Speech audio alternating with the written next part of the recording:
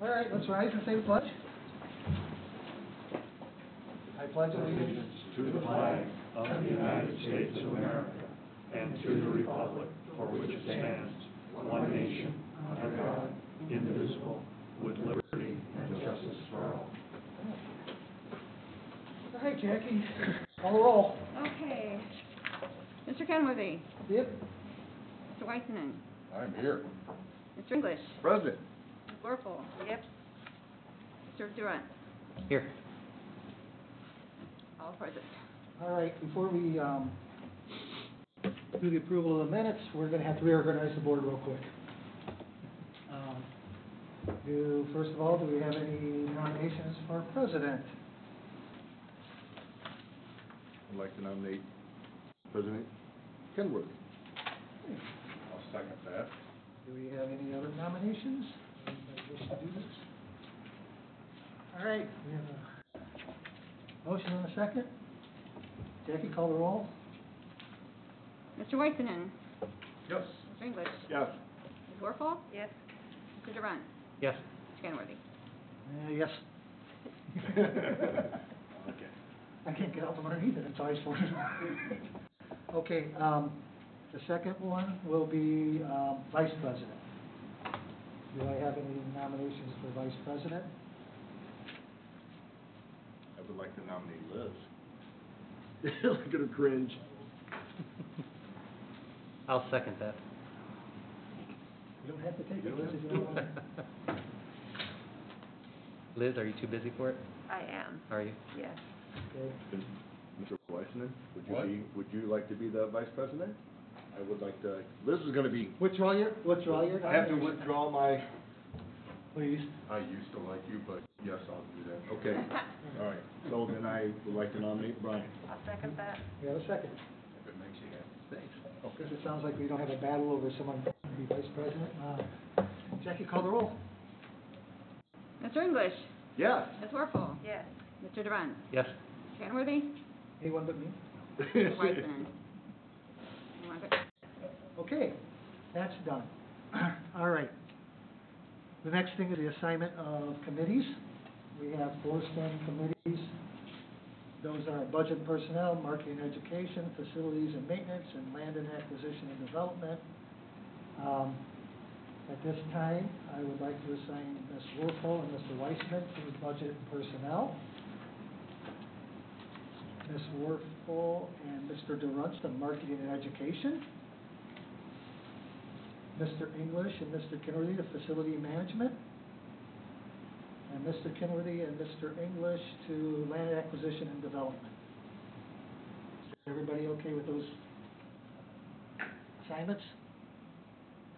All right, good. Now, here's the fun one. We have one, I don't know who wants to do this, and I wasn't going to assign anybody to this one. Foundation liaison.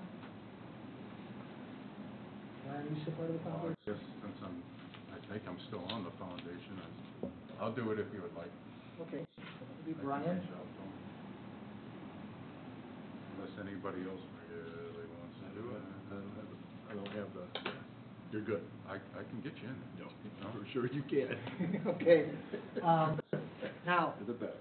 Drew was on part of the master plan committee, so we need to replace him, and I'd like to put 2 people on the master plan committee, so. I'd like to do that. Want to do that? Yep. And I was on it to begin with, so I will maintain, Good. if that's cool. Cool and cool, all right? Perfect. Okay, so we've reorganized the board, we're good to go. What's the other committee I'm on? Education and Education and marketing, marketing. yes. We don't meet real often, but when we do meet, we have committee. Okay, now, we can move on to approval of minutes. We got the November minutes this morning, or this afternoon. I think that's 27. We haven't seen each other in a long time, so that's probably it. I read through them. My memory's like a steel trap. I didn't see anything wrong with them, so we have a motion to approve. I move to approve. We have a motion from Liz, Second. second from Carl. Any discussions or issues with them? Call the roll, please. Warfel? Yes. Mr. Durant? Yes. Mr. Canworthy? Yep. Mr. Weissman? Yes. Mr. English? Yes. I'll say yes. Mr. Hollenbeck, you have 2 foot of files. First of all, I will apologize ahead of time, but moving of the meeting around has created what I euphemistically call an irreconcilable scheduling conflict. And that's another meeting at 7 o'clock. So I'm gonna have to make my 2 cents worth here and then watch that clock, and I apologize. It's not because I'm not interested in what you're doing. But you know, when I was younger, I had figured out a way to be in 2 places at one time. But I'll tell you right now, as you get older, that becomes more difficult to do.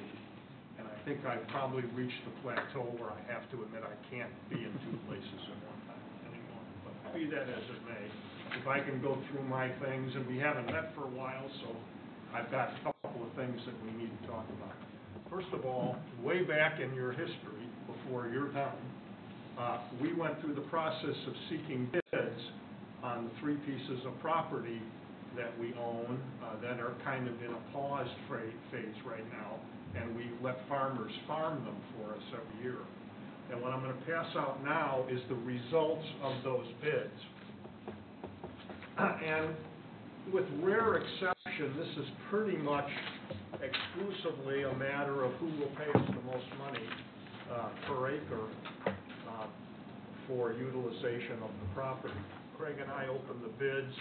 This is the analysis of them. There's 3 pieces of property. There's the Pleasant Township property, the Pine Township property, and the Liberty Township property. The Pleasant Township wasn't close. Wits Ends Farms offered $341 per tillable acre.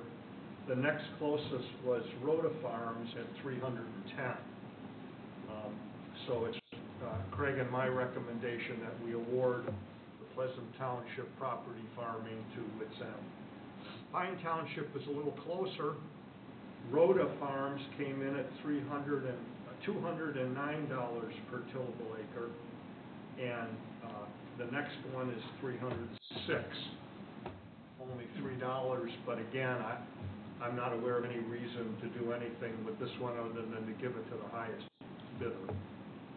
And then Liberty Township, again, Wits Ends Farms offered $286 per tillable acre, and Murphy Farms offered $240.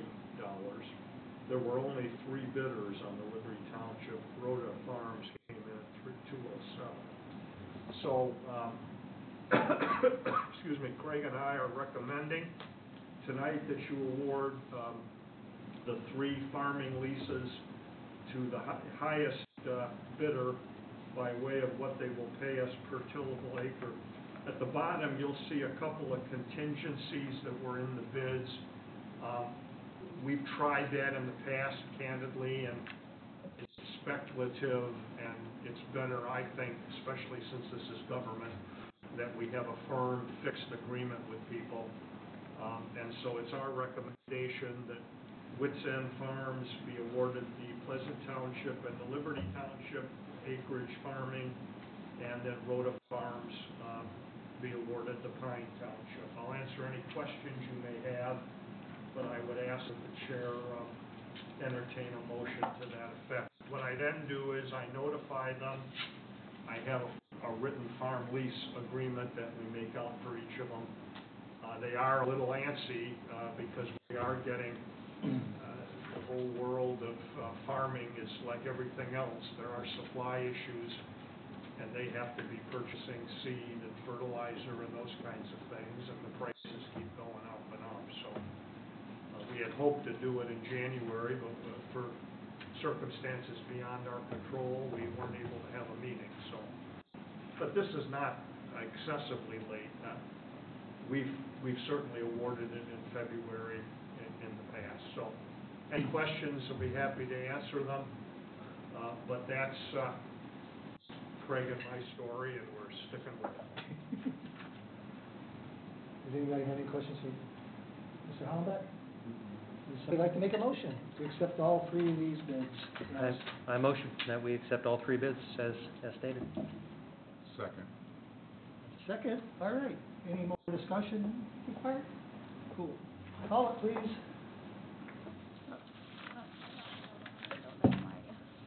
Okay, I will function, I'm sorry. Go right ahead.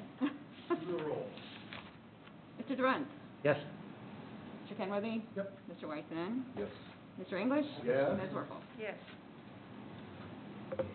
Oh, yeah. Okay, the second thing on my list that has been delayed, and we're getting to it hopefully tonight, is the entering into a legal services agreement. Somewhat delayed since it started on the first of the year. It is, as my emails have indicated, identical to what it has been for many years in the past. It's divided into two components, a fixed fee component and an hourly pay component. We have very, very, very rarely used the hourly rate component. And I would emphasize that's for matters that are deemed extraordinary by you, not by me. So you decide if it's extraordinary or not. And so the fixed fee part of the agreement is $12,500 a year, and the hourly rate is $140 a year. Dave, how long has it been $12,500 a year? How long has it been $12,500? Probably 10 years. 5 or 6 years. Okay. Has it been that? I don't know. I could get that out, I've got all the ones here. I don't remember ever getting a raise. 6 years. Okay. But you're not proposing to change that, you're just proposing to I'm change sorry, the... I ran out of the house, I didn't bring my hearing aids. You're not proposing to change that, you're No, proposing I'm to change keeping that the same. the hourly? I don't want to get corny and nostalgic, but I think I said this when we were meeting. I was here when this baby was born, okay, literally. When the county council created the whole thing. And it's been such a joy and a pleasure to see this entity grow. But like anything, any human that grows, you are now a teenager. And sometimes you get a little rebellious and you don't necessarily listen all the time, okay? But be that as it may, I still consider it a privilege and an honor to work with the park board, and it is something that makes me feel when I go home at night that we've accomplished something for the betterment of the quality of the life of the citizens of Porter County. So, assuming you're going to approve it, I will ahead of time thank you for that opportunity. Do I have a motion for approval? I would, last page, paragraph number 2, I think we just have a clerical error, whereas the board agreed to attorney 100, it says, spelled out 135, in parentheses it says 140. Which one of those values were you I'm looking sorry, the written language didn't get changed. Okay, should be it is 140. Oh, Okay. I'm sorry. I'll make the motion to accept this proposal at the 140 an hour with the 12.5 as our standard.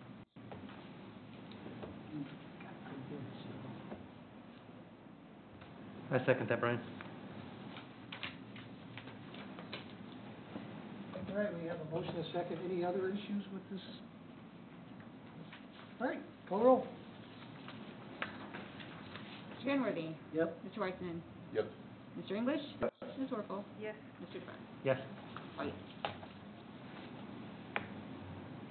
How many of these? I would like 3 of those signed, and then I'll sign them, and We have- I'll leave one with Jackie, I'll take one, and then we need to get one down to the auditor's office. I gotta sign them. John? The next thing on my list is a status report on the efforts of a group of people to have a croquet facility at Sunset Hill Farm. I don't have to tell you, it has been a roller coaster, an up and down experience. The last two emails I received from David, he strongly hinted at the fact that he had determined that he was not going to be successful in getting the money together that he needed. I'm not going to tell you, he told me he was going to quit the challenge, but it sounded awful close to that. He asked me about the foundation. Sharon isn't here. I referred him to Sharon, and Sharon then got in touch with him and told him about the foundation. He personally referenced the fact that he was going to put in $155,000 of his own money into the project as kind of seed money. Unfortunately, nothing grew other than that, really. And he did reference those monies as potentially being something he would consider giving to the foundation. He also asked about potential involvement in the foundation. So he and Sharon, I think, are talking. And at this point, I think we just keep our powder dry.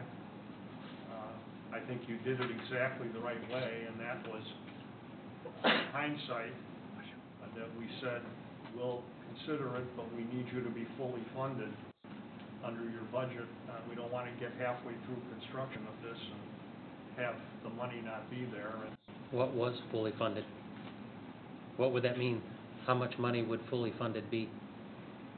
I think it was $250,000. Yeah, I think it was 250. 250? $250,000. And the fundraising was just not there. Okay. Successful.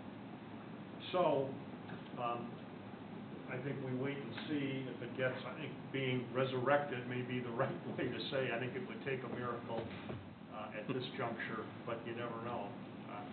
Manna from heaven may show up and he may be funded and we can go back. But at this juncture, it's clearly on the back burner. And I don't intend, unless you tell me otherwise, and I recommend you don't, I don't intend to spend any more time or effort with David unless he comes to me and he's got a bank account with $250,000 in it.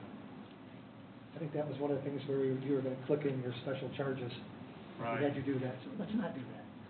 It was an experience. The next thing on my list is, you probably, some of you who've been around longer, I don't know, maybe just Craig and I, the only two here. Down on the Kankakee, we have a local constituent by the name of Hobson, who we have had some relationships with in the past. He's done some, or he has said he has done some estate planning that would include us and some acreage down there. We have done programming down there. There's, is it an annual festival? Yeah. And what's it called? Kiki, Kiki. Oh, that's where we got the name for the. kind of where it came down.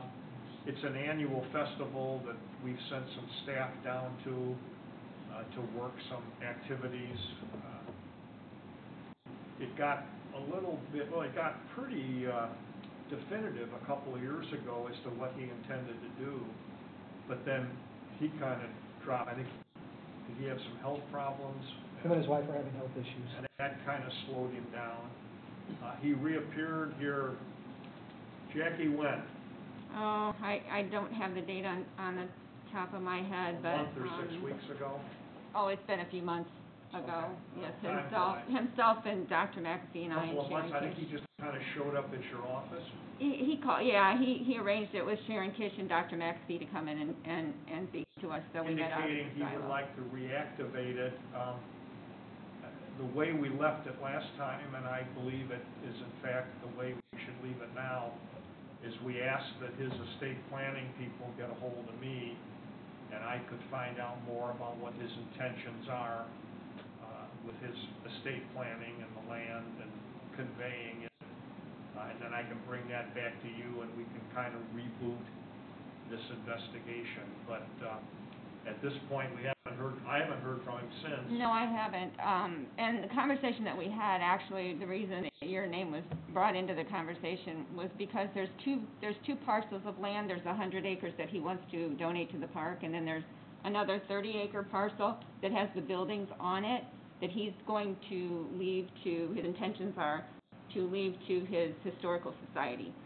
So my concern was, how did that affect us with the 100 acres being on the other side of that property? And if the historical society dissolved, would that 30 acres go back to us? And he was kind of confused at that and wanted to reach out to you and have some conversations about that situation. But anyway, I bring it up because he has resurfaced, and is again indicating that he intends to do things. As far as I know, he hasn't done them yet, but that when he's interested in doing it, he's been told to contact me and share with me what those thoughts are. I think it's got some real potential as a piece of property that we could manage and adapt into some pretty neat uses. Is it right on the river? I believe It so. is? In fact, part of the problem is accessing it, because it is off, it's right on the river and off, it's not on the road, it's Tony. Part of the property does need a road, because That's where the structures are. as I remember when I met with him, I mean, this has been a while back, but they have a home on that property too. Mm-hmm. And that home borders the road north of the Kankakee. And part of the discussion was where that would be cut out too. The home would stay within the family, the wife stayed or what, but there would be access off, as I remember the picture, there was access off that county road to the north to the property also. So there were basically two different sets of access into there. That was, I don't know how many years ago, but that's what I remember of the property. Yeah, It's been a long when Jackie time. called me and said he had reappeared, I have a file, I went back in there and, we're looking at like 2017 and Yeah, I had early way back 2018, emails. 4 or 5 years ago. I found emails about it. Well, that's great, he's reappeared then, and was He expressing comes and he interest. goes though, I must say that.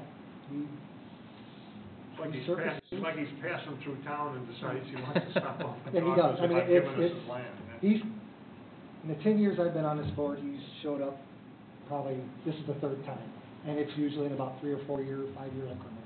Okay, well, He showed up when I first got on the board talking about this, then the last time, and now, it just, all of a sudden, we don't hear from John Hobson other than, you're gonna bring porta potties down to my Kiki Fest and run programming and bring this for me and bring that for me. And then 2 years later, he shows up and says, hey, come on guys, I'm gonna be a partner again, and he goes away.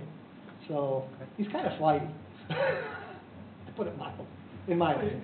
And that may be true, but you gotta give him credit. Oh, I do, I He's- mean, I'm not saying. I think he's genuinely interested in Just the having a history. legacy. He's very serious about the history of that property. He's very serious about it. absolutely, I think it's in our own best Very interest to develop dedicated to that what's there. relationship. And he's done quite a bit of research and he's very dedicated to his land. I wouldn't hold my breath. Mr. President, that's the extent of the specific things I have under the attorney report. I just noticed that Hodson is listed as a separate item, so that was kind of a nice Okay. segue out of the attorney's report. And again, I'll hang around as long as I can, and I apologize for the fact that I've got to leave. Okay. All right, The matter is, those folks need me much more than you do. that's bad. I feel for them. We always need your leadership, Dave. I'm lost without you 90% of the time. Okay, the next thing on the agenda is, we are restarting our interview process for the superintendent's position. Everybody up here knows that.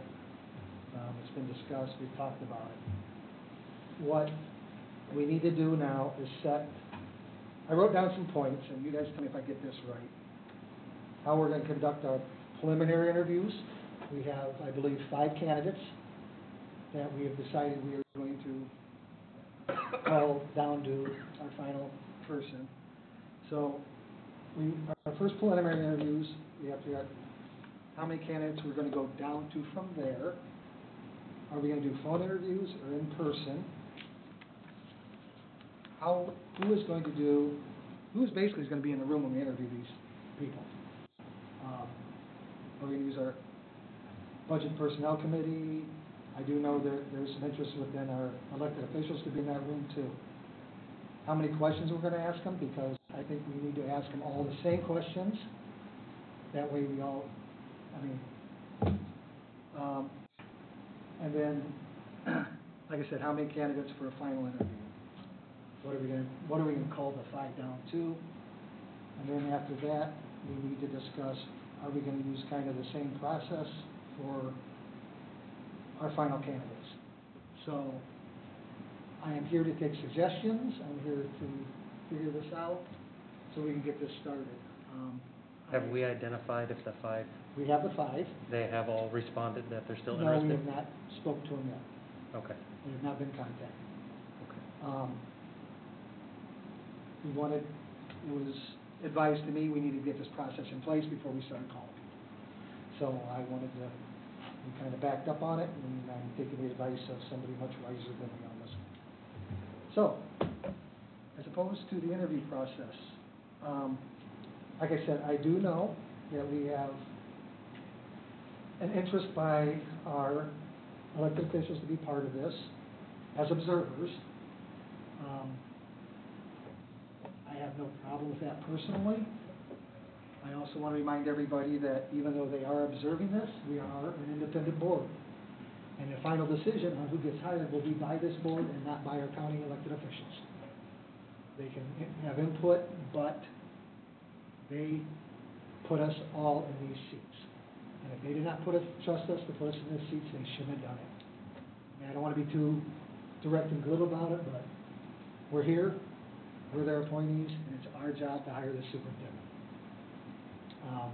One of the elected officials said one time when they handed us some land, we don't do parks, you guys do parks. So I think that is my opinion of that. I will listen to other opinions, but I just want to get out in front of that because we are an independent board, and they throw that in our face constantly. So, here's my feelings, and you guys can smack me or tell me I'm right, wrong, or indifferent. My feelings are Brian and Liz are our Budget and Personnel Committee. The preliminary interviews, how they are handled, should be handled by Brian and Liz with Mr. Hollenbeck in the room, and make sure we don't get out over our skis too far to keep us in line. If we do have liaisons from the county, the elected officials, it needs to be the same one for every interview, for continuity's sake. We don't need 3 different people, we don't need the 3 commissioners, we don't need 3 or 4 council people, and it should be one, just one. So, from each one of those groups. Are you saying one commissioner and one? We're going to invite one commissioner and one council person. That's all we need in that room, because if we, my whole thing with continuity is the part about how we're all going to ask the same ones, the same questions. If we have 3 different people from either group in there, and they're supposed to be helping us evaluate, if they're not all evaluating, it should be the same person evaluating all the candidates. Because one person's going to think one way, one person might think another way, and one person might think a third way, and that ruins the continuity of the whole process. And that's where I think that's the important thing, so we have to have continuity. Yeah, remove as much bias as possible. Yes, exactly. So, that's the first part of the process. Is that agreeable with everybody? Before I get much farther? I mean, I'd like to make a suggestion, or 2 suggestions. One is that maybe the scheduling is based on the schedule availability of the 3 of us, but that any board member who can make those is able to sit in on them as well. Because I think I don't want it to be 2 board members and 2, a city councilor and a commissioner. County council and commission.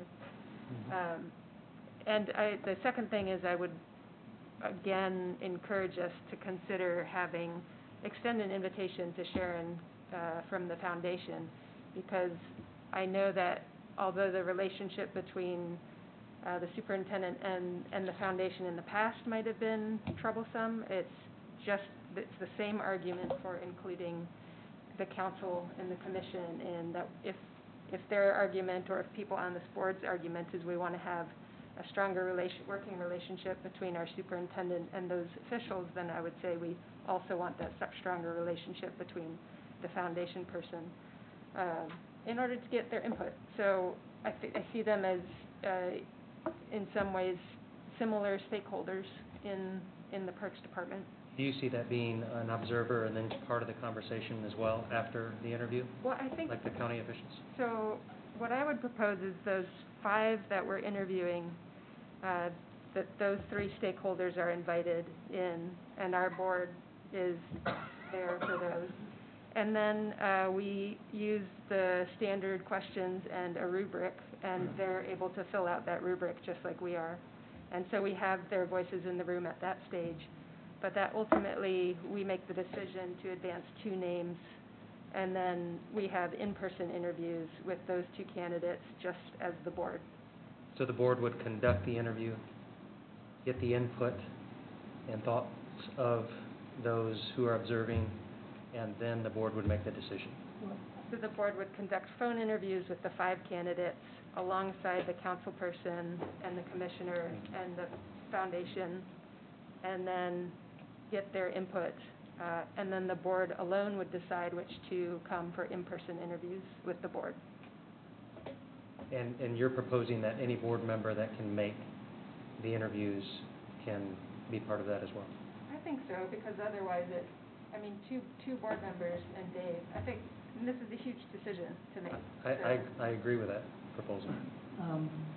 Okay, if we're gonna go down that road, which, Now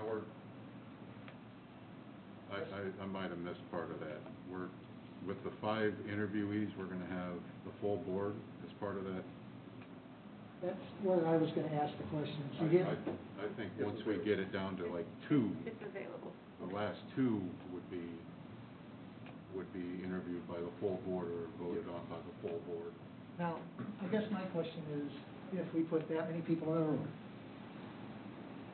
how many of them are going to be filling out the rubric? Every person in there. So, I guess my thing is, I'm gonna go back to continuity. If, let's just say, I can make it to one of the meetings, but I can't make the other ones, or I make that decision to or not to. I'm not sitting there basing my numbers on all of them. Like, I'm concerned that hear me out here, if you come to one of the interviews, but you don't come to another one, and you're listening to them, and you're thinking, well, this guy's a 4, a 3, a 3, a 2, whatever, and the next one shows up, well, you didn't come to it, but everybody else thinks they're a da-da-da-da, how does that spread itself back out? I guess I see the rubric as being a rubric that's judging that candidate alone, not candidate to candidate, because they're interviewing independently at separate times. But how do you stay completely neutral? Honestly, is there an ability where if someone interviews all 5 of them, they hear one that's, oh, this one, you think this one's really good, and then you hear the other ones, it's like, well, I really like this one, so I'm not gonna, I don't know, I'm trying to figure out how we maintain a continuity here. And that's where my thought was, okay, if we wanna I guess where I'm getting to is, what if we look at this way and let the 2 board members who are actually on the committee do the rubric, the 2 elected officials do the rubric, but if the 3rd or 4th board member that wants to sit in there, they just observe and don't do the rubric. And I think the benefit of a rubric is that you can then average the scores across whoever takes it, so you're You're working thinking with. more input's better. More input's better. Is that, That's my thought. okay? And to fill the rubric out immediately following the interview prevents a little bit of that kind of comparison that you're talking about, Bob, that you'd want to avoid. Not that at some point we wouldn't be thinking, well, which candidate is stronger, but, At some point, you have to do that. Yeah. but to get us One to of the ways to, and this, I'm just throwing this out, one of the ways to level the playing field, if we're worried about a numbers game in terms of, you know, how's the candidate gonna feel if there's 6 people standing around there, which, to use some technology to live stream the interview or videotape the interview so that would facilitate people who couldn't be there having an opportunity to view the interview itself. And it also would maybe downsize physically the number of people who are staring this candidate down. On the other hand, the candidate might come to the conclusion is, gee, this must be a pretty important job because I got all these people here wanting to talk to me about it. But I completely agree, no matter how many people you have, I'm going to go one step farther, you have to ask the same questions. You have to ask them in the same order, too. Don't mix up the order either, so you have a flat situation where they're all put on the same level of questions being asked and when in the process. And the duration of it. And I've done a lot of this.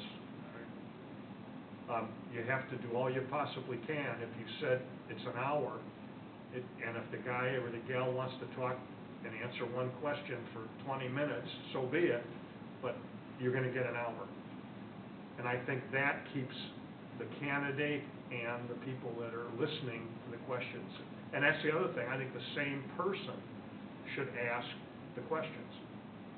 The same person should ask the So same you've got question the every same time. questions being asked by the same person in the same order, that'll really help delineating respective candidates, and then give them a time constraint, make them manage their time. Do we intend to do these 5 interviews in person, on the phone, or Zoom, virtually? I don't know if we have the technology or the ability, and then within this group to set up Zoom calls. I don't. I personally don't have that. Does anybody else? I mean, I can, but We could do one by phone. Yeah, I think the most recent research on biased in interviews says that Zoom interviews are the most biased, that phone interviews are better, Okay. and that in-person interviews are good. Okay. So my proposal would be that we do phone interviews with the 5 candidates, and then we select 2 candidates to come for an in-person interview. Okay. Okay.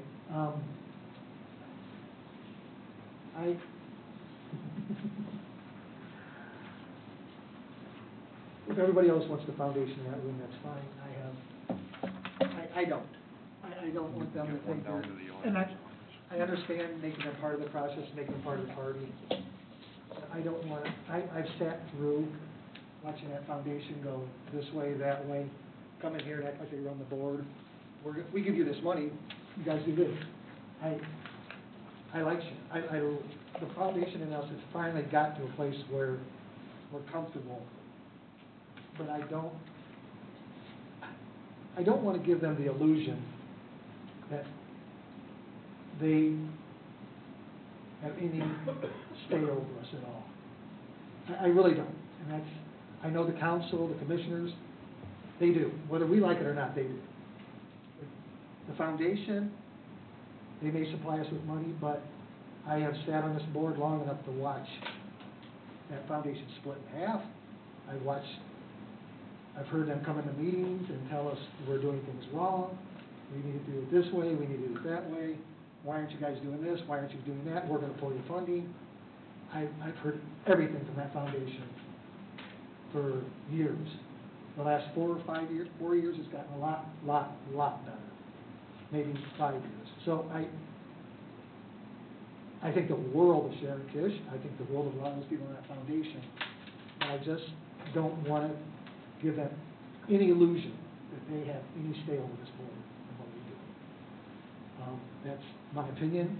I think if the board values the foundation's input, then we frame the invitation in a way that states that very thing, that we value your input and your input into the board's ultimate decision on who the next superintendent's going to be, especially if we want to improve the relationship in as many ways as we can with not just the county, but with the foundation.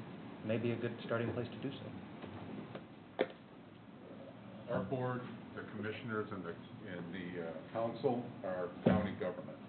And we need to keep county government and 501c3 independent and separate from one another. There has to be distinct lines of delineation.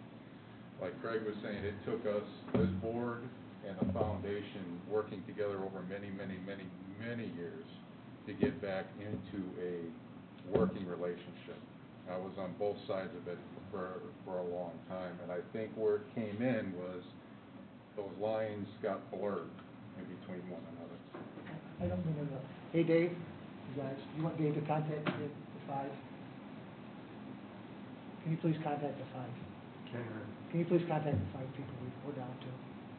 I should have worn my hair out. Contact the 5 people for us, see if they're still interested. I will do that. Okay, thank you. I don't have anything to tell them in terms of when Just they're gonna be interviewed. Ask them, or how. make sure they're still interested, and let them know we're gonna start setting up interviews. All right, and obviously whatever role is deemed for me, I'm willing to do it. Okay, I'll let you know. I'll contact the 5 and say we're about to proceed with the next step. Please, thank you. Okay.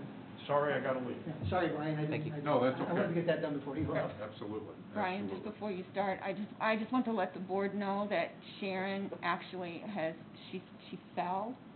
So she's got a boot on her foot and she's looking at surgery, so she would have been here, but she's in a little bit of a distress right now, so just FYI, just want to let you know. All right, go ahead, Brian. No, that was basically the gist of my thing. What had happened in the past is there was, those lines got blurred, and everybody was going down the same path, but to the same goal, but they weren't going down the same path, and sometimes, like Craig was saying, well, we're holding check. Well, okay, you're a 501c, you can work with us or not, based on what your board is saying. We don't go in there and try to tell them what we're doing. And the same way, government doesn't need to be melted in with a charitable organization. Because otherwise we can say, well, we got a whole bunch of money from one of our steel mills. Are we going to put the steel mill in here? Or another one of our foundations that's here in, we get a lot of money and through the foundation, like from Anderson, some of the other philanthropy, are we going to put everybody in this table? But this I isn't think any that we're just foundation, going in a it's the bad- Parks Foundation, right? So it's very closely aligned in ways that the But steel mill wouldn't be. we're very closely aligned with a lot of other philanthropic organizations in this county as well. I think government needs to do what government does and work with the non-for-profits in a separate entity. And whoever the new superintendent is, they're gonna have, that's our job, is to figure out how they're going to be able to work with so many different entities. And that's the new superintendent's job, is to go out there and bring in funds for our projects. But I think government needs to be separate from nonprofits. That's just my take on it. Carl, I'm gonna put you on a hot seat. My short time in involvement, Sharon's been very pleasant to deal with and not in my opinion, not interfering whatsoever, just having opinions and, helping us out where they're able to. I don't know personally that it would hurt to have her in the room, quite honestly. That's, again, my opinion, that's not the separation of church and state like we're talking about, but that's my thoughts on that. In my time here, she's always been very gracious and very nice, and easy to deal with, so I can't see where that would change. or we could even offer up if they have a certain question that they would like to ask. We'd be more than happy to put that on there. I just don't think that they need to have a vote on the matter. I don't think they would. It's not a vote. Not a vote. Not a vote. In the room. Are we gonna let and- them fill out the rubric? Sure, because that tells us more than them, I think. I mean, the rubric is a guideline to help us stay the I know least that. biased, right? I'm just So saying how- we would want to apply that to are we anyone gonna- in the room. If we weight the rubrics, are we gonna, like, you and Brian's gonna be more important to what Well, you just- think than just because- what the other ones think? I'm just trying to, No, what, we're throwing a lot of people I think to under put this you pool. at ease, Craig, is that just because she filled out a rubric, which would then essentially give us her opinion on the candidates, doesn't mean that that rubric would then be a vote that would be factored into the ultimate calculation. It's just her opinion in the same rubric form that we're all doing for consistency. But it doesn't factor in as a vote, so to speak, or part of the equation. It's for us to take into consideration her perspective. So we still have the independence of the final choice. It's not mixed in with our rubrics for a final score. Okay, then, let's go down this road. For consistency, just Sharon, and no one else. From the One park person- board, One person from the foundation, from the foundation. one, no one else. Yep. Yes. They can't, I can't make it, I'm sending so-and-so. Sure. Right, No. Same Same role thing as as- council and commission. yes, Okay, consistency, okay, I just wanna, yep. in case we run down that road, because it sounds like it's 3-2 here, and then, Yeah, I think that's fair. Brian, you guys are together, and we'll just, Yeah, is it's it a democratic process? No, I'm always, I thought we were talking about having them actually have a vote. We narrow on the 5 down to 2. If that's not the case, I'm always open to somebody else's opinion and point of view. That's Much- not a problem. much All right, so we're good, you're good then? Oh, absolutely. Okay, all right, so we're good with that. That changed the whole, Okay, the that's, whole It's thought not- process. that's Yeah, why not we're a vote, that's it's why just we're another- talking about this, Yep. because this is a complicated thing, this is not, And everybody uses the same tool, it can be graded on the same level Yeah. each particular time, Okay. so. now,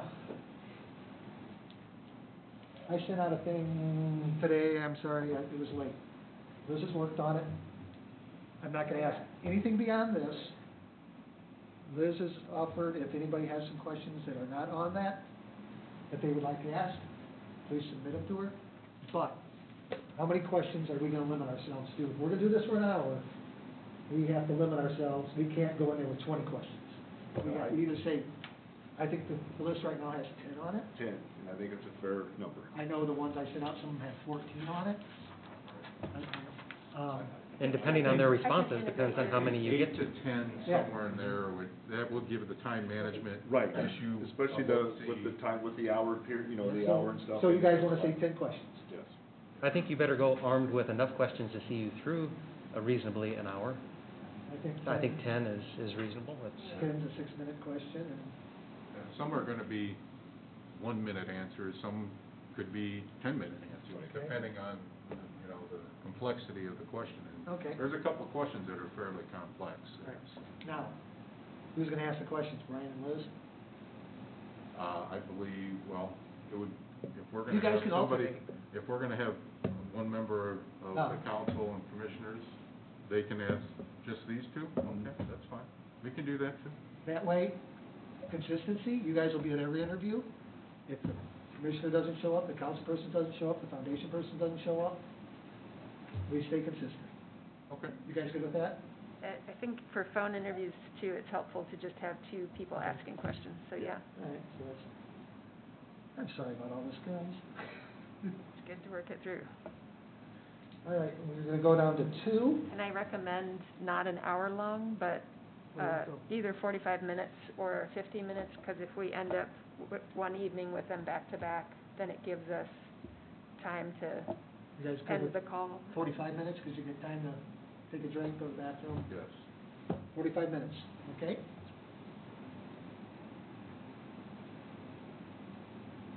All right, now, I guess the final thing was, we're gonna use the same format, except for in person, for the final interview. And maybe an hour for those. Maybe an hour. Yeah. Same format, same, Same format, a few different questions. okay. do we want to go into this definitively saying we're going to narrow it down to 2, or do we want to interview the 5 and potentially say we'd like to see 3 people in person? Or do we want to say before, you're only going to do 2? Let's go to 2. I think 3 gets deep. Okay. You guys okay with 2? All right, let's go down to 2. All right, guys, I think we have our interview process put together. Dave will be calling them. What we're gonna have to figure out is availability for everybody. I'll reach out to the council. Ryan, you got the commissioners? Yeah, I'll call Commissioner Secretary tomorrow, Okay, offer the invite, okay. start getting a few dates together that All right, would be available. see what we can do. All right, so, I have a question, Craig. sure. I know this is not a political issue, but for optics, do we want to balance a Democratic and Republican commissioner and council person? Is that something that? It's a lot of availability. Okay, Is what I would say, I don't know. We can, whoever they want to send is fine. We have liaisons from the park for the, okay, and I don't know, for the council, I know we have liaisons for the park. I do not know if the commissioners have a liaison or not, it used to be Laura I think Blaine, they do. but I don't know who it is now. It used to be Laura. okay. I don't know, since they've reorganized, if it's Jim, I'm sure it's not Jeff. So I don't know which one's which, but I don't know off the top of my head I for don't sure, either. but I'm pretty sure most. Laura used to be the one that answered the phone call when I called her. Yeah. So are we going to invite one specifically from each county council and commissioners, or are we going to invite them to send one, to offer one up? Are we specifically saying, could so-and-so council person, or just asking them to offer one I up? am going to call Mr. Jessen tomorrow. Okay. Find out what, he's the one I've been dealing with this, and he's the one who's been pushing, get this done, get this done, get this done. Okay, So I will call and talk to him and see what okay, what his take is on it, what he thinks, and if he thinks he wants to come, or whoever else is the liaison. I think Sylvia's one of them, I think Brickner's the other one, whichever one. I'll talk to him, since he's vice president, and he's the one I deal with, so. okay. He's the one who answers the phone 90% of the time. But I will take care of that tomorrow. Like I say, I'll reach out and I'll just have a blanket invite, and whoever commissioners pick to be their liaison rep, that's gonna be up to them. Okay. All right, well, that ends that part of this issue. Jackie, Hobson property, Jackie, staff report? Okay, so, After all that? I will keep it brief since there's been a lot of discussion of things. I'm not gonna go through every bullet point that we have on here. If there's anything anybody wants to discuss outright, let me know, but, we talked about the flagpole amongst ourselves a little bit. That's exciting, I think. It's a nice, addition to the silo, and, Councilman Sims is involved in that and is going to bring, a nice new flag, and I did actually, as a side note, ask facilities to see if we couldn't get a county flag. I spoke to Mr. Sims, and we're going to put a county flag on the same pole with the United States flag. So that's happening the 29th of March, so if everyone wants to stop in at 5:30, and he's going to have some refreshments available to come and watch the flag. Are they taking the little pole down? No, I don't think we're gonna remove any of the other poles. They're just gonna, Where are they gonna put it? I'm sorry, Where are they gonna put the flag? it's right outside, the new pole, The new pole? Yeah. right outside the silo, Right outside the door? yeah. So they're not gonna put it where the other flag is? are they? No, Okay. no, no, there's a new spot for it on its own. Okay. And it's coming soon, coming to a theater near you. So that's gonna happen in March, and like I said, hopefully everybody gets to make it and see the vets come out and dedicate that flag. I'll go through the fiber optic. Year end, we didn't get the invoice in time for us to be able to, get things started as soon as I would have liked to have. Mr. Carroll kinda, didn't get me the information that I needed right away, so that's on the schedule for this year, and as soon as the weather breaks, they've got us, set up, Sharon's already sent down to the foundation for the monies to be released, and the fiber optic project should go forward, shortly. Not on here, but I did wanna mention, as far as grants, I have an exciting addition to our programming. We're looking into a grant to get a archery range, a permanent archery range for the kids. I really kind of had, an idea of trying to put something out at Brookdale. I wasn't sure exactly where all of that was happening, so, you know, since the board has other ideas about those areas, we still wanna do that. We'll have to run that through the land acquisition. Yeah. If we're gonna do any kind of major renovation in any of our property or put something up that, we'll have to. Well, there are grants available. The DNR is very excited about the prospect of us putting an archery range out there, because there aren't many in the area. We've got a big following, with our programming out at Sunset. The kids in camp really enjoy it. It's growing. It's really gaining a lot of momentum and popularity. So, when I saw that that was available, I reached out, and we're looking into that. And, what, you know, as of this, it was just Okay, an idea that we're, remember that there's a process. right, understood. Could Sunset be a location for an archery range? Definitely. If it was something that we can do, I just wanted to kind of throw it out there and let the board know what what our thoughts were. I know things are changing, so this was just something that since we had the program, and all of our camp members, our naturalists are getting certified to instruct. So, you know, right now, it's a good possibility that we would be able to do something really nice with that situation. So I just kind of moved forward a little bit on that, and inquiring about the grants and to see where we could go with it. So that's something that we're kind of looking into, but not, you know, there's nothing in stone. The master plan, Taylor worked her tail off, so to speak, and went through, the survey process, got it out to the community, and we got, several responses, and actually, got it in and met the deadline so that the master plan could stay on track. Now the project is a little bit bigger, so I'm gonna have to hand it off to a committee and, you know, look into it.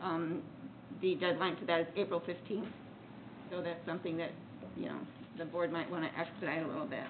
How many responses did you get? How many? Yes.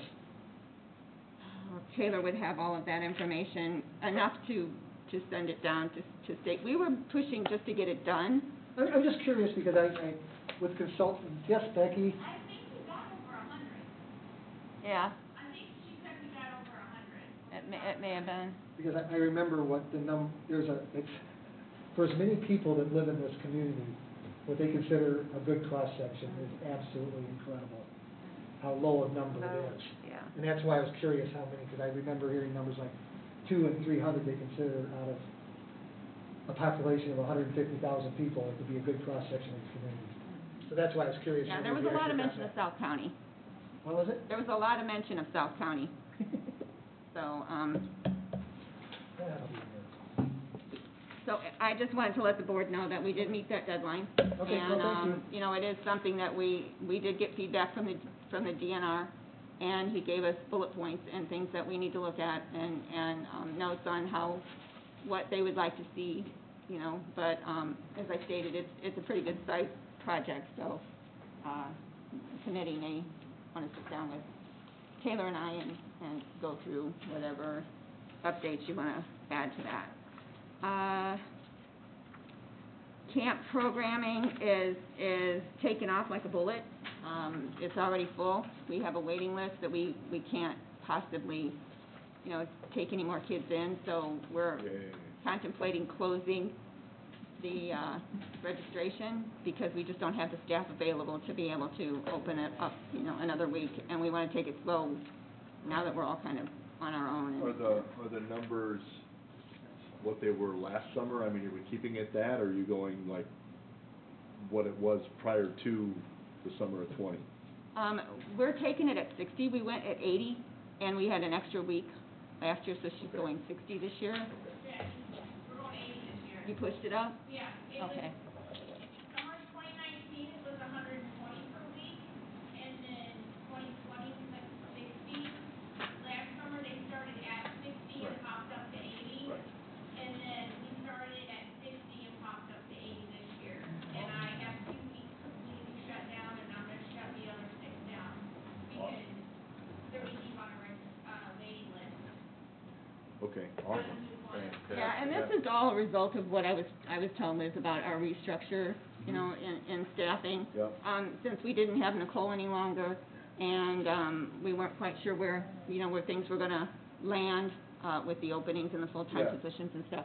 So I talked to Becky, and in agreement, since she's already available and she has all her programs, it just made sense for her to take on the camp, portion of that also. So she's kind of the background person who's helping us put on, you know, the registrations, and if people have questions, so that the staff that's on site can actually hands-on work, and they don't have to worry about talking to the parents and all of that. So Becky's been instrumental. That's why I'm not quite as you know, up to date on a lot of what's going on, is because I handed it off to Becky so that her and Lisa and the other staff members could get done what they needed to do. And Becky's amazing at working with her cross-country and track group. So it fit in so well, and she's doing an awesome job. I mean, I can't say enough about how they've stepped up and took control, and things are moving in a good direction. And our next phase is to get the counselors on staff, and in that, we've also opened up, it's called Handshake, I think you're probably familiar with it. We're trying to get some more college students, interns, not only are they gonna be counselors for the summer that are on payroll, but we're also looking for people that can come in and for credit through their college courses can work with us. So we have more hands on deck, not as much expense, and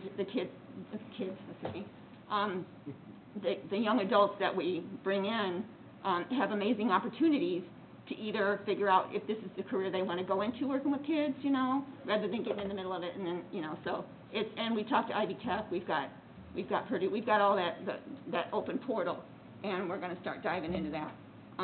Jackie? Sure. I might recommend that you reach out to the schools, because there are a lot of groups like the International Baccalaureate and National Honor Society that need service hours, and they look for opportunities to volunteer in the community. You might really be able to get a lot of great young adults to volunteer. And I'm glad you brought that up, because that's exactly what I was looking at. I really wanted to do more of an interactive situation with the colleges and the students that can hands-on come in, and what a learning experience. I mean, it was amazing that the opportunity that everybody, you know, can either provide or be provided. I was really excited to see if we could do that. I wanted to kind of intermingle that also with our animal program. So I'm trying to find a vet tech group that we can interact with, so that they can come out and help with the animals. And again, it's an internship program that I'm trying to set up with the college students and move forward on that. So I'm thinking that in that way, I think it's just, I don't see any negatives behind it, I just don't. So we're pushing forward and trying to get that set in place and working with the colleges. And thank you, Robert. If you could email me, you know, that, so that we can You bet. kind of dip into that also, that would be great. Okay. So, you know, that being said, there's other things that I talked to you, Liz, about. I'm not sure where we're gonna go with that, since there's changes being made, but I would really like to see something like that happen. But, you know, that's another story for another day. Katie's got her events all together. She's working really hard and diligent in bringing us new activities.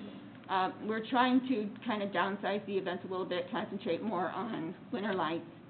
The drive-through seems to be actually more, we had absolutely no feedback on the Winter Lights Festival.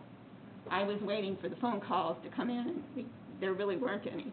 But the people were calling with very positive feedback about the Winter Lights drive-through. So it's less expensive. The cost factor to the festivals is phenomenal. The labor, you know, they're labor intensive. We've got part-time people that have to adjust their schedules. So we kind of laid back on those. and having smaller activities, so we figured more activity at the park, less expense for the for the system, and the staff isn't, beat to death and working late hours and things like that. And it's worked out perfectly. I mean, we were really excited about the way things were moving in a good direction with the changes that we're implementing right now. So another thing is Taylor. I can't say enough about this kid. I mean, she's really pushed the limits on. She's going outside her job function. She's stepping up majorly. She's cross-trained on on all of the rentals and events, so she can step in, when someone is unable to do, that, or she can, help out because she already knows, everything about that. So she's really been an all-around asset to where we're at right now. So, I just want to send a shout-out to her. And let's see. I think those are the major things that I wanted to talk about, just because I'm really excited about the interaction with the college students, the way that, we've restructured ourselves. And again, like I said, hopefully with what, you and I were discussing, Liz, that's something that the board would consider happening, because I think it would really do us a lot of good. So that's it. That's my report. Unless there's anything anyone would like to ask, or nope. Okay. Thank you. Before we go on to the NIPA report, I asked for something, and thank you, Jackie, for getting this information together after about a year and a half of asking for it. Now, Craig, there is other information I got from Matt Brown. There are the Smith property. Well, we'll start here. I didn't add that in because this is enough for right now. It wasn't requested, so. This is enough to chew on. Here. To say I'm disappointed in finding out we've got $30,000 worth of work that needs to be done to a building that I've been asking about for a year and a half would be an understatement. Jackie, I know this isn't your fault. Don't think I'm aiming this at you in any way. I've been asking for these reports for a year and a half for this reason. We now have a building that was occupied by one of our employees that requires $30,000 plus worth of work to make it habitable, so we can even rent the damn thing. We don't have 30 grand, kids. That money doesn't exist. So we have kind of two choices here, as far as I'm concerned. Well, we got three. We can tear it down,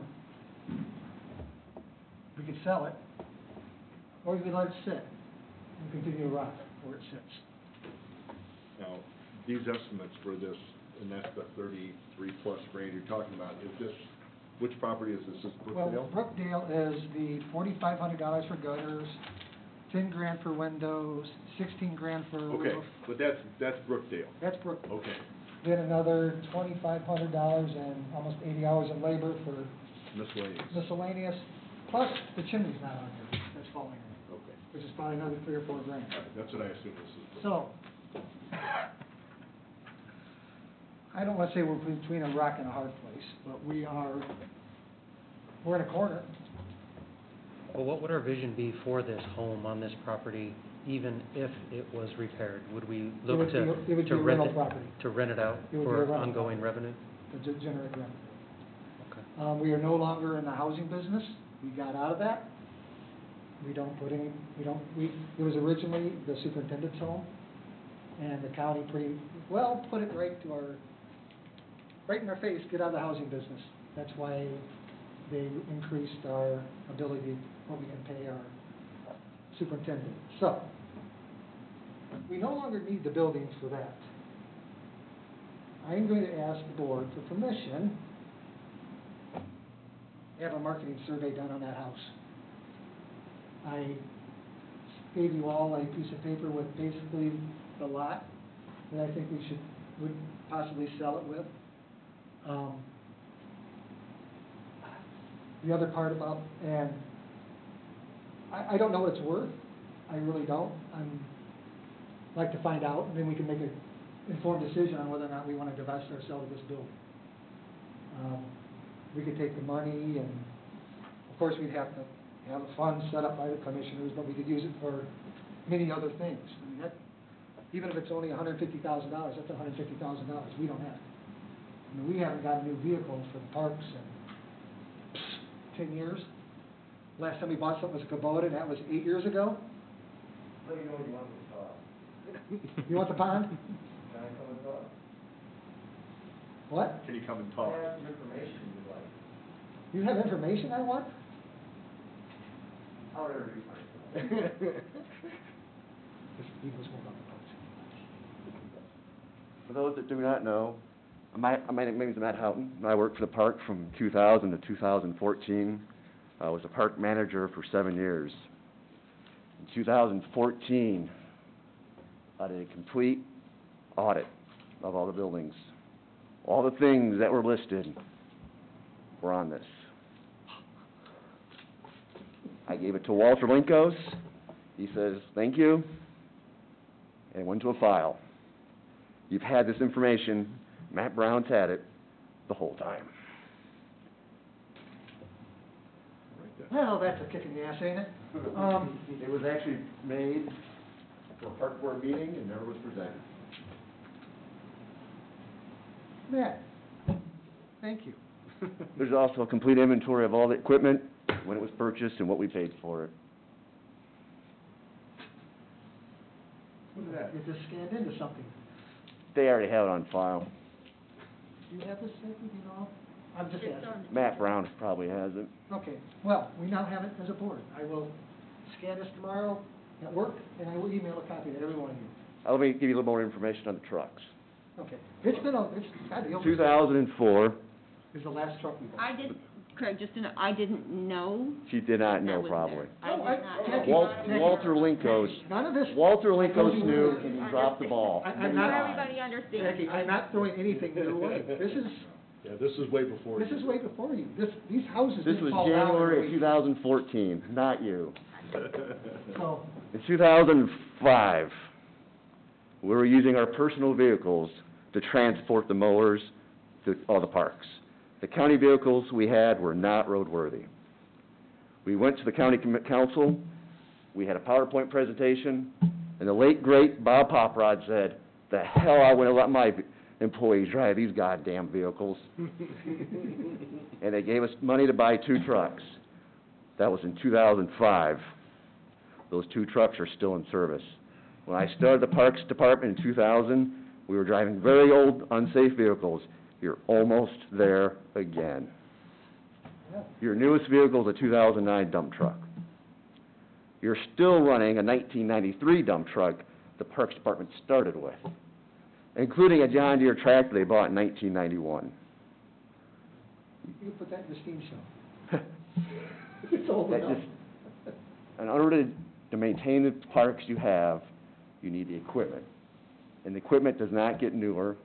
You have high school kids run them, and they beat the hell out of them. Your mowers Ed Melendez bought, except one. Just letting you know. I'm very passionate about Sunset Hill. It was my baby, and when I left, I cried. I literally cried. But I had to move on. Good luck. Pick a superintendent that has passion. That's my suggestion. Thank you. Thanks, Matt. Okay, well, now we are, okay, guys, that was less than, I told Walter in 2012 the house needed a roof.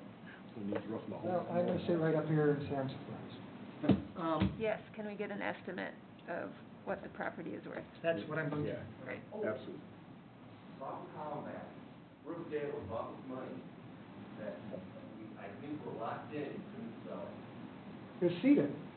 But I don't know if there was some other money involved with it. Yeah, we'll need to verify that, see if it's sellable.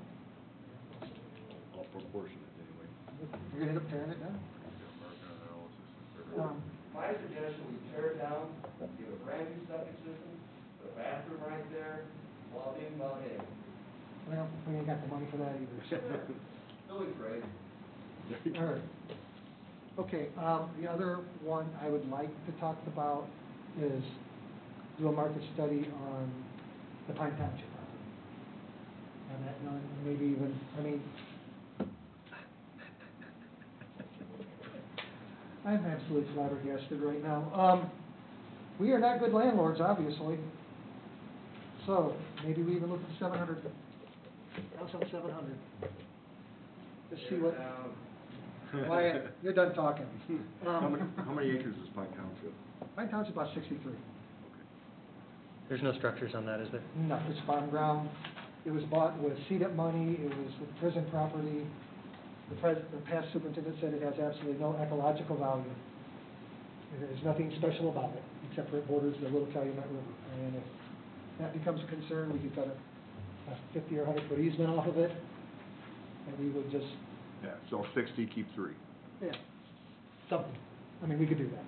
But if that's concerned about ecologically maintaining the Calumet River and waters, so that's something we can talk about. But if you guys will give me permission to do that, I will look into these things and have it ready for the March meeting. Do we need to make a motion? Or no, just say yes? Okay, we can make someone needs to make a motion, I'm asking. Go ahead. So moved. All right, the motion. And I'll second. All right, the motion is do a market study of the Brookdale home, the 700 house home, and the Pine Township property. Okay. Vote, please. Jackie, please. Mr. Wiseman? Yes. Mr. English? Yes. Ms. Warfel? Yes. Mr. Kenworthy? Yes. Yes. All yes.